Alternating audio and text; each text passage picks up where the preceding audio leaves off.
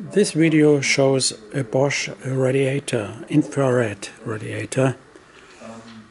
It's been shown in an upside down position. You see on top the adapter for a stand where it can be put into the hall. Going to the back, we see the controls. The main energy is being fed via coax cables. There are two inputs, one for in and the second for out to the next radiator.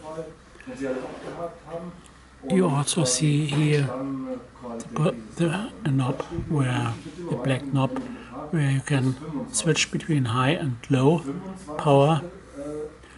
Also, you can see the red control where you can adjust certain delays, which is necessary if there are very long lines and the infrared signal is being delayed. So to compensate this delay, you can adjust it there. It is a very heavy, powerful unit showing the cooling ribs, and it is getting warm during full power.